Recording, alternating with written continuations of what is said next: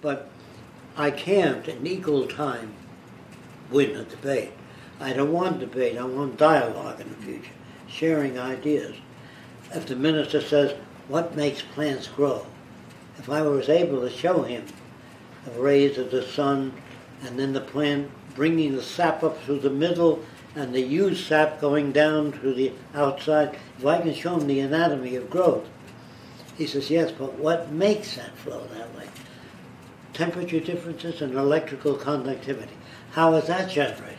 If the priest was smart, he'd say, how do you do that? As the fluids move through the membranes, they generate electric currents. See, if he doesn't know all those things, he says, yes, but what makes it work? Those that don't work don't exist anymore. There were many plants that didn't work. He doesn't know that. He doesn't know there were many birds that pecked at their young when they were hatched and killed them. That species is gone. You have to show that for every advance, inventors made thousands of things that didn't work.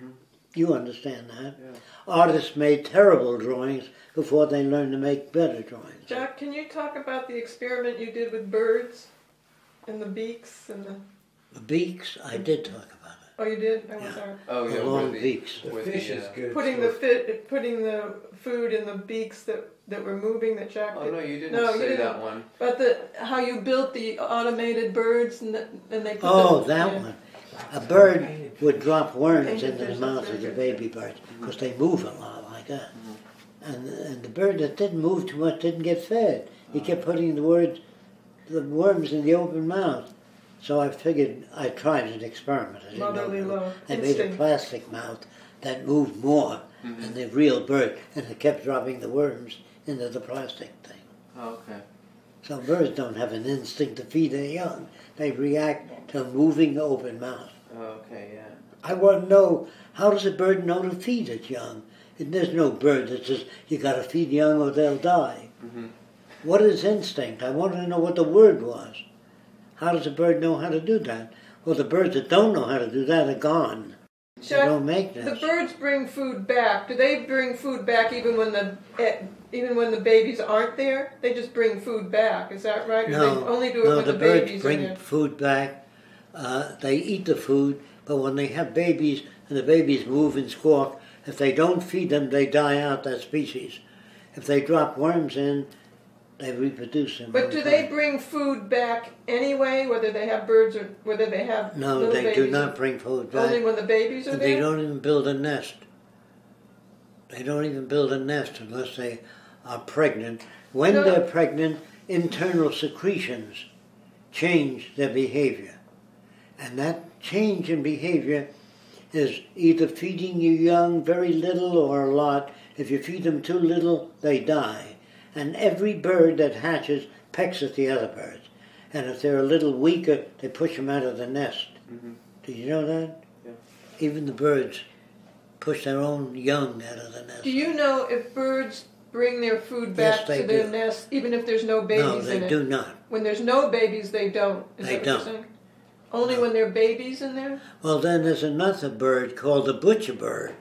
It takes things and hangs it on thorn bushes. And they thought that the butcher bird stores food. But you'll find gum wrappers, silver foil paper hanging on thorns. They collect all kinds of stuff. Yeah. They don't collect food. But your school books have a propensity to say the butcher bird stores things on thorn bushes, as though they only store food. So the real job is to try to figure out what this hereditary mechanism is. When you said the alligators protect their young, this is true. If you come near baby alligators, the mother will swim over and try to keep you from getting anywhere near its babies. There were alligators that don't do that. They're not around anymore. I feel I don't fully understand the mechanism that drives that. Because some would say, oh, that's an instinct to protect the young. No. And that's not good enough. I'm going to try it. You know, exactly. If I fail, you have to let me know now. Yeah. Some alligators have a tendency to protect all their young and keep them in one place. Some alligators swim around a lot and come back occasionally because they can't count. They don't know whether one's missing or three missing. Mm-hmm. Alligators don't concern themselves with that. But they react a certain way. Let's say they don't inspect their young too much. And some respect them a little more. That tribe survives, and the others don't. So there are only minor degrees of protection. And if they're born with more internal flow of a certain secretion, and they retain being fed when they were young, they tend to imprint on that. But they don't take care of their young because they care. They put them in their mouth, and those that injured your young and those that ate their young no longer exist. There are many animals, I don't know if you ever read about them, that have young offspring, and when the bigger animal comes in, they eat their young. So the big animal won't eat their young. Whatever it is that they do. They eat their young. Are you familiar with that? Animals that eat their young to protect them from the other animals, they say. So they eat them. There's no protection. Women have a chemical that's secreted when they're pregnant. Not all of them. And they feel on cloud nine. And they have appetites for unusual things. It's oxytocin, isn't it? Yeah. And what happens, so, if a woman has a little bit of that, she feels, my God, how come I'm carrying this shit around? If they have more secretion with a baby, they walk a certain way and they feel good. If the women don't have enough of that, they don't reproduce as much. But it always starts with very little feelings of well-being when they're pregnant. That comes and back. it gets stronger and stronger with the women that keep going and have babies.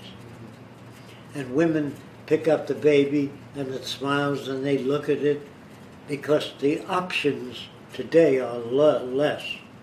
Or if their options are more, if they have lots of options, other than have children, they take a world cruise instead of wipe the baby's ass every day and change the diapers and go into the room every time it's screaming and crying and rock it up and back.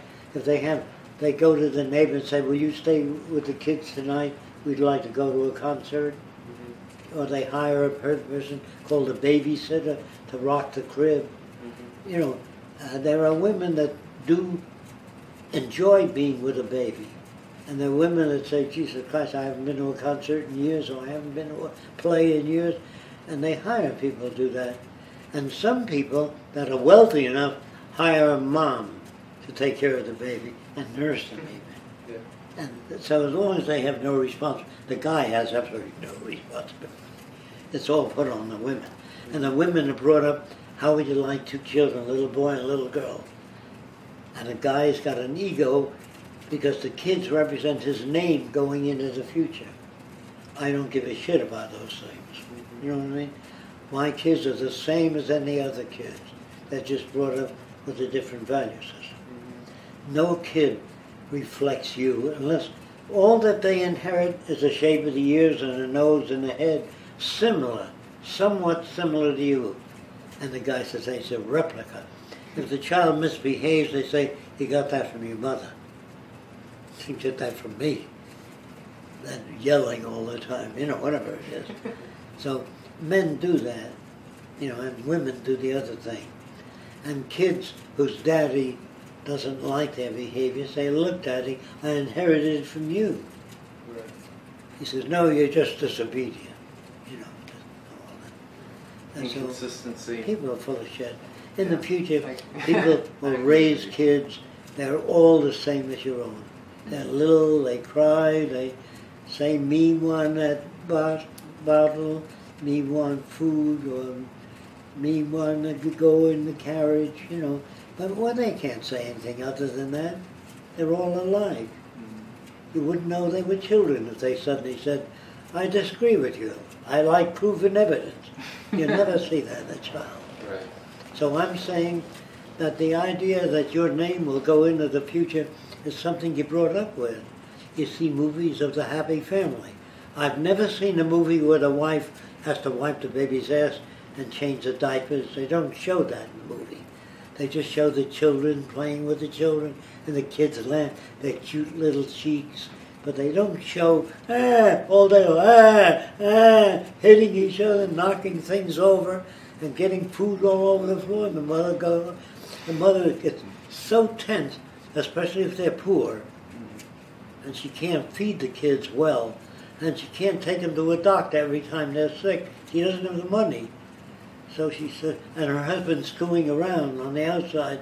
She's up to here in stress. Sometimes she'll put a pillow over the kid and suffocate it, because it's just too much to carry. Can you understand that, or not at all? Yeah, no. And sometimes she'll put the kid on the window ledge, hoping it'll fall out the window. It's just too much. When your husband doesn't own enough, if he's an alcoholic screwing around, and you have piles of debt and shit, and you kill your kid. If you said to the judge, if you were under that stress, he said, I'd kill my kid sooner. I wouldn't wait that long. If you can see all the stress that people are under that have kids, you can understand that. But a judge said, how can you take the life of your own children? She can't explain that. She doesn't know why she does it. But I can assure you, more people would kill their kids if they couldn't take care of them. It's the degree of stress. Now, do they love kids? They can't afford to put up with kids that scream and keep them awake all night, especially if the kids need medical attention. They can't provide that. And the husband's out drinking, he's an alcoholic, he can't take care of things. Why does he drink? Because he can say to the boss, fuck you, and everybody associated with the company. Without alcohol, he can't say that. He gets tense. So when he comes home, he says, get out there and cook for me, honey. And she doesn't, he says, fuck you. When he drinks, he feels released. But in the mechanistic society, children will learn how to deal with stress right away when they're very young. It means you're expecting something that didn't occur. Oh yes, that's true. I expect it to work. When I build an airplane, I launch it, I expect it to fly, not to crash.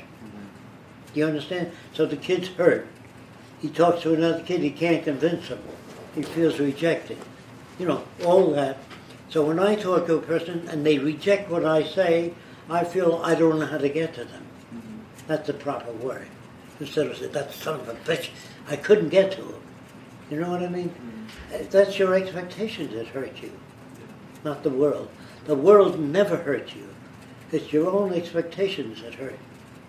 Do you understand that? Yeah. But if you're brought up that way, it's very different than hearing me speak. I can only get to you in certain areas that are acceptable. There are other areas you wonder about and hold it in abeyance until you encounter this to be so. I can accelerate that process. It's all I can do. But I can't say he's a mechanist now. I can't do that. But in time, you will undergo change much faster than you would have gone before you came here. You'll have a different attitude of your human behavior. That's normal for certain people to behave a certain way. You'll understand that real well. Because I don't think people are wise enough yet to use technology intelligently. And I'm sorry about that. You know.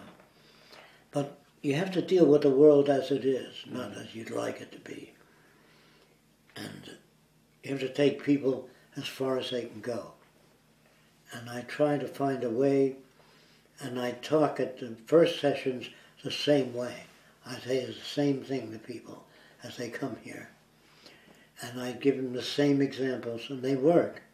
And now, but at seminars, I go into human behavior, agriculture, mass production of buildings, how to do that.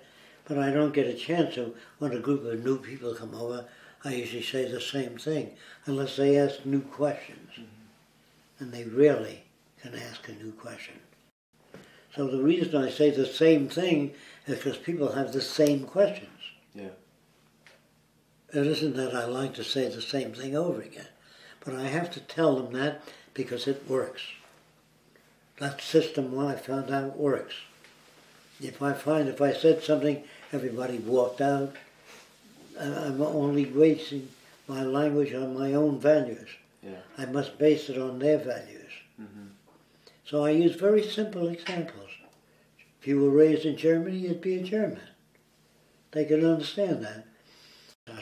It's not that They say the leaders come at the right time, Mm-hmm. the way the Lord's got it arranged. Mm-hmm. But conditions are right now Yeah. for social change Yeah. all over the world. Yeah. So I don't know what you can use in this tape, but there might be some stuff. Yeah.